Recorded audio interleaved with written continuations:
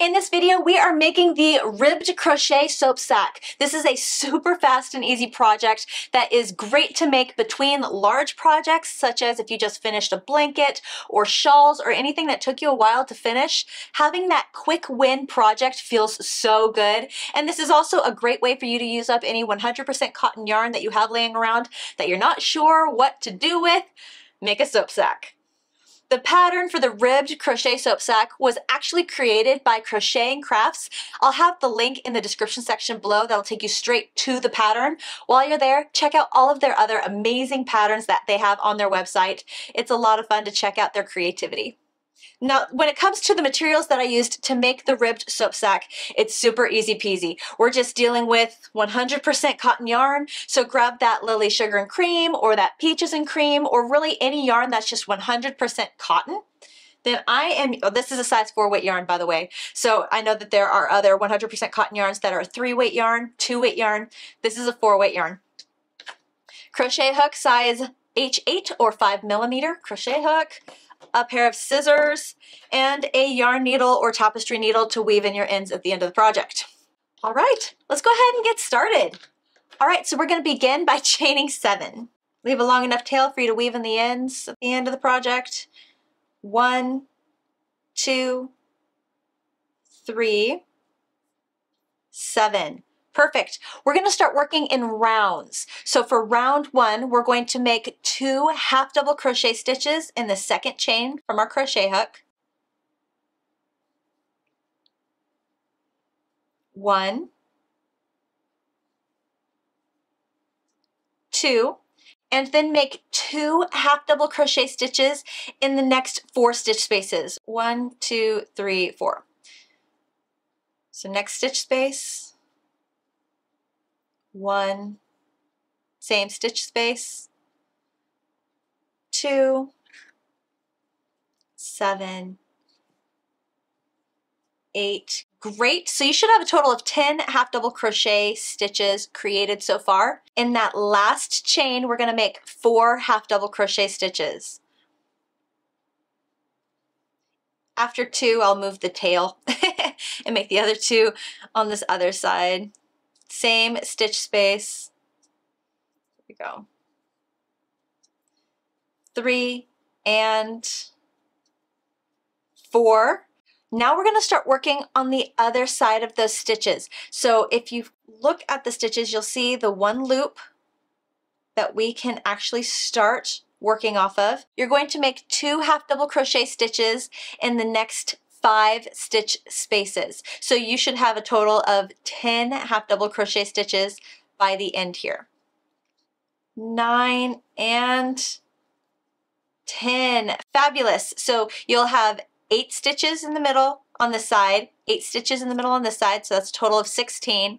4 on this corner, 4 on that corner, so that should be a total of 24 stitches all the way around. Then we're going to go ahead and slip stitch into that first stitch space. Where is it? There it is.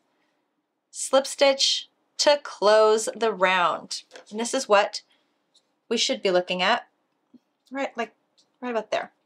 All right, let's go ahead and start working round 2. For round 2, we will begin by chaining 1. Great. For round 2, we will make 1 back post half double crochet stitch around each stitch space all the way around. What that means is that we will have 24 back post to half double crochet stitches for round 2. We will begin by yarning over, finding that same stitch we just slip stitched into. There we go. Taking our crochet hook behind the stitch and coming between that stitch and the chain 2 that we started with. Push that stitch back. Go between that stitch and the next stitch over. So you are actually working that crochet hook between the stitch posts and not on the V-stitches. We're not touching the V-stitches here. Yarn over, pull that yarn all the way through. 3 loops on my crochet hook. Yarn over, pull through all 3 loops. Back post, half double crochet. Let's do that again. Yarn over, insert our crochet hook, in the side of that next stitch, push that stitch back, go through the other side, yarn over, pull through, yarn over, pull through all 3 loops, and repeat. We're going to do this a total of 24 times. Keep count here. This is going to be super important. Once we get further in the project, you can try to go without counting. For right now, definitely count. So I have 1, 2, 24. Great. Okay, if you had any trouble at all working those back post half double crochet stitches, I will put a link in the description section below for you where I am slowly demonstrating how to do a back post stitch, and I'm hoping that you watching that video will help you to identify where to put your crochet hook in the process of making a back post crochet stitch. All right, slip stitch into the top of that first back post half double crochet, slip stitch, and this is what we're looking at. So it almost looks like a bit of a basket. You kind of have this foot created here. Okay, moving on to round 3. So for round 3, we start by chaining 1. Round 3, all we're doing is making 1 half double crochet stitch, just a regular half double crochet stitch in each stitch space all the way around. So we will end round 3 with a total of 24 half double crochet stitches. Keep count. 24. Slip stitch into the top of that first half double crochet stitch to close round 3. Great. So for round 4 through the end of round 13, we are repeating round 2 and round 3. So round 2 is the half double crochet back post stitches, and round 3 is just the regular half double crochet stitches. So what I'm going to do with round 4 will be back post stitches, round 5, regular half double crochet. Round 6 will be back post stitches. Round 7 will be regular half double crochet. So just keep in mind the even number rows will be the back post half double crochet stitches. The odd number rows will be the regular half double crochet stitches. We're going to keep the same count in every single row. Every single row will have a total of 24 stitches in each row or in each round. Okay, so make sure you count periodically to make sure you're staying on track. It is very easy with this crochet pattern to add a stitch. I've done that before in my demo and I was like, oh, I should make a point to say that. All right, so what I'm going to do is I'm going to let you go and I'll meet back up with you at the end of round 13 to show you how they do the next step in the soap sack. Finishing up round 13 here. Oh my gosh, I love, love, love all the texture of these ribbed stitches. It looks awesome. Okay, so for round 14, we're actually going to start creating the middle section where we will add the string, the drawstring that will go among the bag. So we're going to start by chaining 1, single crochet into the same stitch we just slip stitched into. Oop. Single crochet, and then chain 2, skip 2, single crochet. Chain 2, skip 2, single crochet. That's the repeat pattern all the way around for round 14. Chain 2, skip 2, single crochet. At the very end of round 14, skip 2, we're actually going to slip stitch into the top of that first single crochet stitch to close round 14. So we will still have the chain 2, but then slip stitch to close round 14. Last round, round 15, we're going to start by chaining 1, single crochet into the same stitch we just slip stitched into. Beautiful. Skip over to the next single crochet stitch here and make 9 treble crochet stitches in that stitch space. We will be creating this very large fan shape. So yarn over once, yarn over twice, insert crochet hook, then yarn over, pull through 2, yarn over, pull through 2, yarn over, pull through 2. There's 1,